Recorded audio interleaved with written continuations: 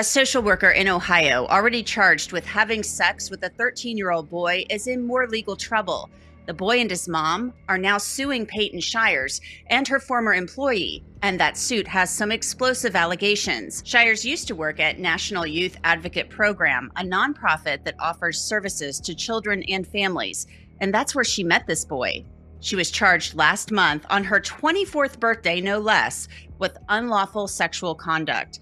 She posted bail and she was released, but a judge later revoked her bail after the boy and his mom reported that she threatened them. The lawsuit has new details about that threat. It claims Shires actually went to the boy's home that he shared with his mother with a gun and fired a shot. The suit claims the boy's mother saw Shires on her front porch with the gun on her home video system. Shires also threatened to take her own life and claimed the boy's mother ruined her life. Shires is in jail in Columbus. A case management conference for that civil suit is scheduled for March of next year. I'm Angenette Levy. It's Monday, and this is Crime Fix, Law and Crime's rundown of the top stories in the world of crime. Police say they've finally caught a fugitive who murdered his pregnant girlfriend and stuffed her body in a suitcase. Jose Dominguez Garcia is locked up for the murder of Rosalie Chavira Rodriguez.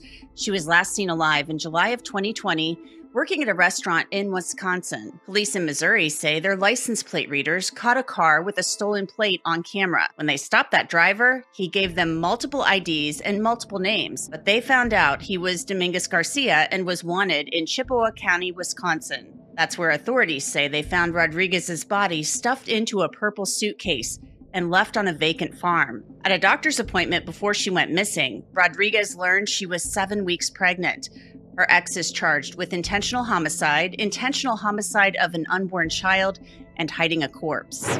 Another body, this time found dismembered and stuffed in a car trunk. Deputies in Citrus County, Florida, made the horrifying discovery on Thanksgiving Day. Deputies say the victim, 67-year-old James Banks, was stuffed inside the trunk of his own car, and the suspect is 75-year-old Jonathan Dimmick Sr. Apparently, he shot himself in the abdomen after he committed the crime. Responding officers say they found a large butcher knife in the backyard of a home that was covered in blood, as well as drag marks on the ground. They found the alleged shooter in the living room of the home alive, but with that gunshot wound to his stomach. Dimmick later died at the hospital. Deputies have not revealed how the men knew each other or a motive. Authorities in Nebraska also had to deal with a disturbing case on Thanksgiving. Police in Omaha say Will McDonald was taken into custody Thursday night after apparently killing his 10-year-old son in front of several people. Kendrick McDonald died at the hospital from a single gunshot wound. Police did not confirm exactly who else was at the family home when Kendrick was shot, but they said other children were there. On top of the charge of criminal homicide, McDonald wasn't allowed to have a gun at all because he's a convicted felon. So he's also charged with possession of a firearm by a prohibited person. Omaha police are still investigating the motive, but a GoFundMe page has been set up by a family friend, and it indicates this might have been an accident. Derek Chauvin, you probably remember him. He's that former Minneapolis police officer who's serving time for the death of George Floyd. He's actually recovering after being stabbed in federal prison. Chauvin's been serving time at the federal prison in Tucson for Floyd's death, and the Associated Press reports that he was stabbed on Wednesday of last week and seriously injured, but is expected to survive. Chauvin's stabbing is the latest incident where a high-profile inmate was injured or died while in the custody of the Bureau of Prisons. Larry Nassar, who sexually assaulted teenage gymnasts in his care, was stabbed last year. And Unabomber Ted Kaczynski died by suicide in his cell. And who can forget Jeffrey Epstein? He is said to have hanged himself in a federal jail in 2019. Millions saw Derek Chauvin kneel on Floyd's neck on body camera video for 9 minutes as he tried to take him into custody in May of 2020. Chauvin spoke at his sentencing on the state charges in 2021. I do want to give my condolences to the Floyd family. Chauvin's been incarcerated at FCI Tucson. The prison's website actually says that visitation is suspended until further notice. There are many questions about how another inmate was actually able to get close to Chauvin. His former lawyer had said that he should be isolated for his own protection. Chauvin's been trying to get his federal conviction overturned, arguing he couldn't get a fair trial.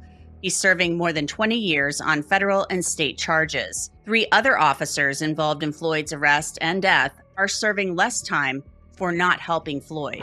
In another high-profile case, this one a double murder in Delphi, Indiana, a man is accused of leaking graphic crime scene photos that were splashed all over YouTube. 41-year-old Mitchell Westerman faces a misdemeanor count of conversion. According to court documents, Westerman used to work for defense attorney Andrew Baldwin, who used to represent Richard Allen. Allen is accused of murdering Abby Williams and Liberty German near a railroad trestle on Valentine's Day in 2017. The leak of the crime scene photos has caused absolute chaos in Allen's case. First, Westerman has admitted in an affidavit that he took the photos while visiting Baldwin and then passed them along to a man in Indiana. That man then gave the photos to a podcast. The man in Indiana actually took his own life after police questioned him about the leak. That leak led to Richard Allen's attorneys, Baldwin and Brad Rossi, being removed from the case.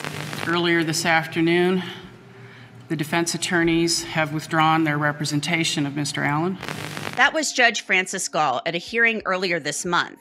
Now Baldwin and Rossi claim Judge Gall actually kicked them off the case. The lawyers are taking their case to represent Allen free of charge to the Indiana Supreme Court.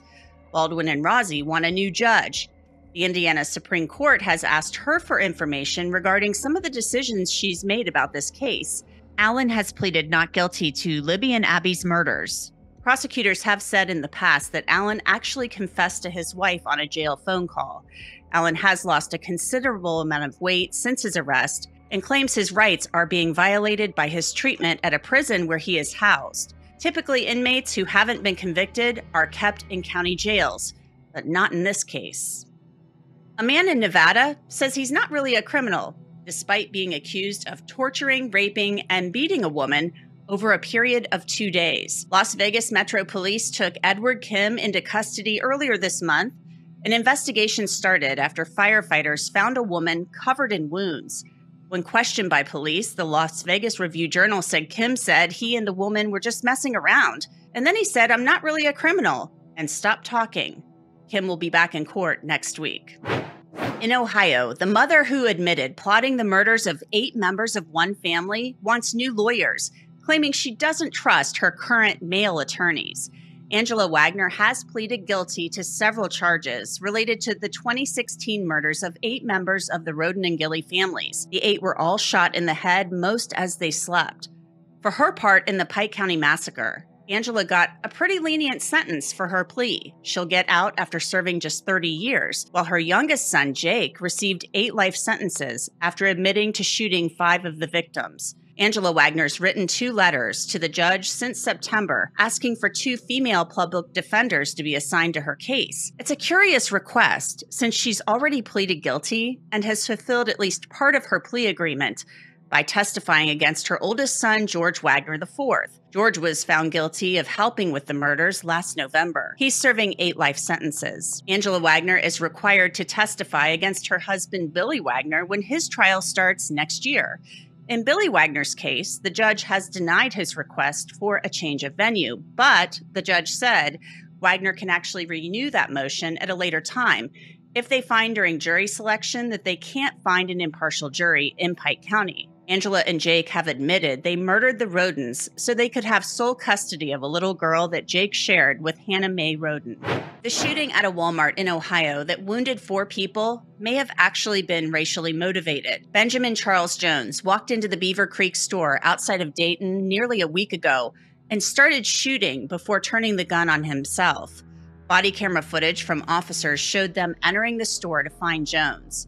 The FBI, which is assisting with this investigation, put out a statement saying Jones's journal writings show he may have been motivated in part by ideology that is violent and racially motivated. The investigation is still ongoing. At last check, the 4 people who were wounded are expected to survive. Another business rocked by a crime spree, but this one under very different circumstances. A woman who worked at a Taco Bell in California says her store's Christmas party got so out of control, she had no choice but to report it to HR. Elena Betchiam says her store's 2022 Christmas party involved copious amounts of alcohol that led to at least one of the employees having sex with his wife in front of everybody. The store's manager had reportedly covered the windows of the restaurant, as well as the store's surveillance cameras. After Betchiam made her report, several people were fired. But Betchiam has now filed a lawsuit saying her coworkers actually threatened her for reporting the party. She says instead of those employees being punished, she was transferred to a new location. Betchiam alleges discrimination, sexual harassment, retaliation, and labor violations in her lawsuit. Disgraced South Carolina attorney Alec Murdaugh will be formally sentenced in state court tomorrow for stealing millions of dollars from clients and his law firm. Murdaugh pleaded guilty to 22 counts of the more than 100 he faced in state court earlier this month. All that has been stated up to this point, how do you plead? I plead guilty, Your Honor. All right. While Murdaugh's attorneys and the state agreed to a 27-year sentence, Judge Clifton Newman has to accept that plea agreement. Murdaugh's victims are expected to make statements in court. Law&Crime will be there, and we will bring you live coverage on our YouTube channel. And finally, an alleged car thief didn't get away with her crime after she tried to pass off a handwritten license plate as a real one. Can you believe it? Angel Bolton was arrested north of San Francisco on Friday. Police posted a photo of her license plate on Facebook. It's just a white piece of paper with some numbers and letters on it. In their post, police called it beautifully handwritten, but discovered the car had been reported stolen. And get this, the fake plate was actually expired. The registration date written on the paper says it expired in January of this year. Bolton was taken into custody without incident. You just can't make some of this stuff up. And that's it for your Crime Fix on this Monday, November 27th of 2023. I'm Angenette Levy. I'll see you tomorrow.